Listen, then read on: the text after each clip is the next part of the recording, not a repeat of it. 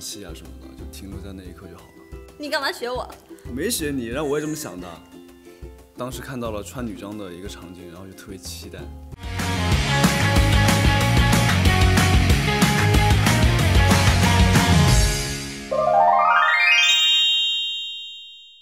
Hello， 爱奇艺iLiao专访的小朋友们，大家好。我是罗正，在《惹不起的千岁大人》里面饰演的是白梨。我是季美涵，在《惹不起的千岁大人》中饰演的是陈悠悠。请各自简单介绍一下自己的角色。我饰演的角色陈悠悠是一个非常有商业头脑、很会赚钱，然后聪明，古灵精怪的一个女孩。我饰演的白梨的话，就是一个古代的霸道总裁，然后跟陈悠悠先婚后爱的一个故事。你们私下怎么称呼对方？二傻子。两位第二次合作，会不会觉得默契变得更好了？就很熟了嘛，然后毕竟就是，然后像拍戏啊什么的都配合得更好了。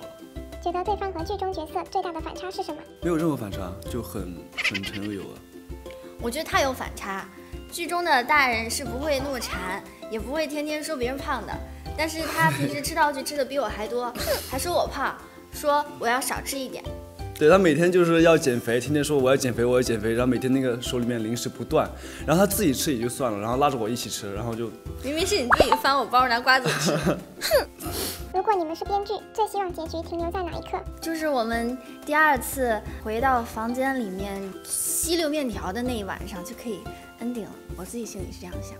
对，我也是，就没有坏人那一趴出现。对，然后就特别甜，然后就是交杯酒啊，然后还有吻戏啊什么的，就停留在那一刻就好了。第一次看到这个剧本是什么反应？想怎么去饰演这个戏吧，然后当时看到了穿女装的一个场景，然后就特别期待，一直期待到定妆的那一天。本来之前是拒绝的，然后看到那衣服，然后化妆化了2-3个小时，然后导演就一直跟我说，他说就穿女装只有第一次和无数次，然后后面没有办法拒绝之后，只能选择享受了，挺开心的，也突破自己了。你觉得白梨这个人物最大的挑战是什么？穿女装。粉丝最近常用你的女装图片来评论微博，你看到时的内心 OS 是什么？挺好看的。大人穿女装也挺美的嘛。剧中陈悠悠发明了特色胭脂，你生活中给自己化妆的机会多吗？以前非常爱给自己化妆，但现在变懒了，不那么常化了。但我自己生活中化妆也喜欢化，就是很重的腮红，别人会以为我是不是脸红了，或者是不是生病了。有没有什么不为人知的隐藏技能？我就是喜欢吃，以前是跟大家一起吃，然后回去也接着吃，现在变了，现在变成在大家面前我就说我不吃，然后回去悄咪咪的自己吃。对，然后他每天那个口袋里面全是零食，然后就每次就是本来一开始我都不吃的，然后后面就是饿的时候，然后只要一翻到包，什么都有。看你在微博上经常分享自己的日常饮食，最近有吃到什么特别想安利给粉丝的食物吗？炸鸡皮，最近非常爱吃炸鸡皮。假如给惹不起的千岁大人改个名字的话，你们觉得还可以叫什么？改成我们的前世今生。那我改成陈悠悠和白梨的爱情故事。这部剧讲述了福县村留守青年陈悠悠和白梨两人先婚后爱，用真心打破壁垒，上演了一段啼笑皆非的恋爱故事。是不是太土了？对于有点离谱这个 CP 名，你们怎么看？爱奇艺 APP 看。我用手机看的。如果用一句歌词来形容这个 CP， 你们会用什么？好难，你最会的。很简单，谢谢喜欢你。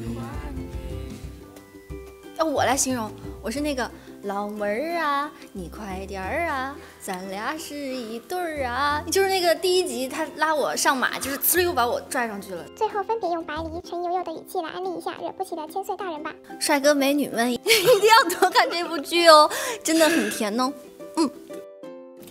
然后，帅哥美女们一定要多看这部剧，真的很甜。你干嘛学我？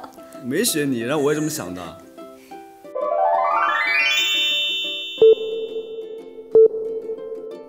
喜欢 HE 还是 BE？HE。BE 都喜欢，但是 BE 会让我记得更久。之前我也是喜欢那个 BE 的，但是我觉得生活已经够苦了，我觉得喜欢甜的东西。早起困难还是熬夜困难？早起。做决定是会靠直觉还是理智分析？直觉。